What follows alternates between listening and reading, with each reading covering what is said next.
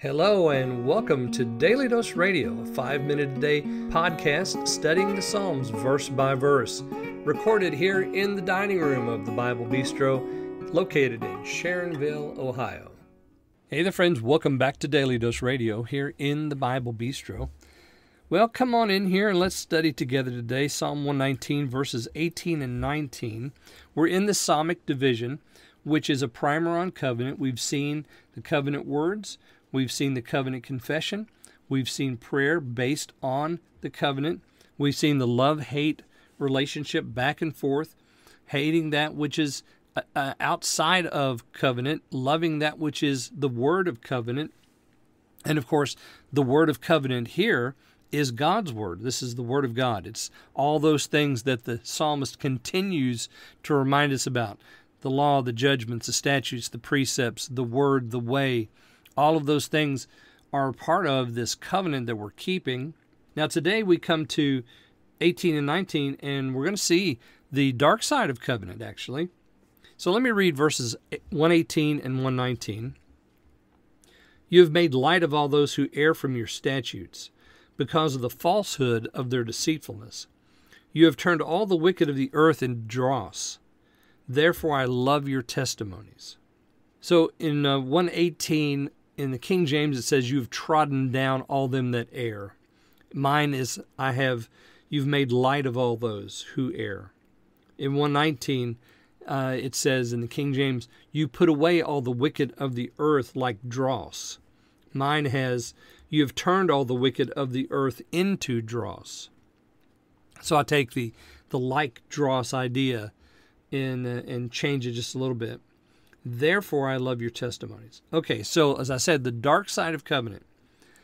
Those outside of covenant have no relationship with God. As a matter of fact, they stand before Him condemned because they have no relationship with Him, because they've not dealt with their wickedness, their sin, because that's not been cared for.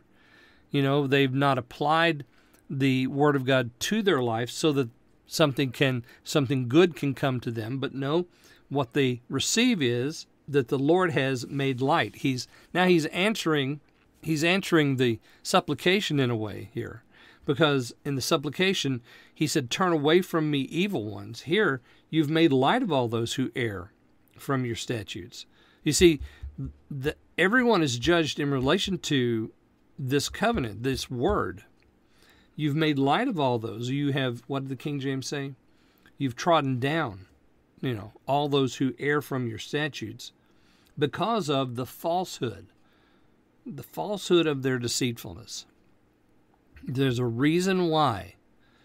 And so here, as I said, this is the dark side, because there is punishment for those outside the covenant. Again, you have turned all the wicked of the earth into dross, or treated them as dross. That is something to be cast off. It's refuse, it's rubbish. It's to be done away with. I don't think today there's enough preaching about the condemnation of sin. God hates sin, and He's going to judge it. Whether in this life or in the next, it will be judged unless we confess and repent. If you hide your sin, friend, it's not going to do you any good. It's going to be found out. But if you confess and repent before the Lord, then those things are going to be handled. But all who have turned to their own ways, well, there's judgment waiting for them. Notice he says, therefore I love your testimonies, there in verse 119. I love your testimonies.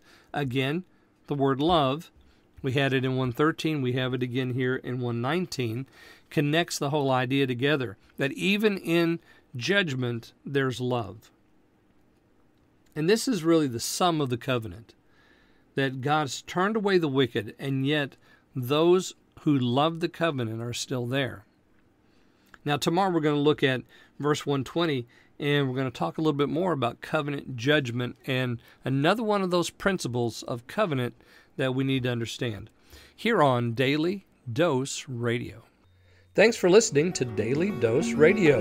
For more fresh and delicious Bible studies, podcasts, books, and more, check out the Bible Bistro online and on YouTube. Join me again next time for Daily Dose Radio.